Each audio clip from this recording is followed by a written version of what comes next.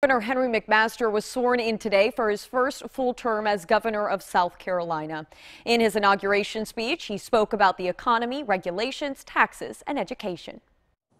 We must also commit to providing the highest quality education for South Carolina's children if we are to continue to compete in the future for jobs and economic prosperity.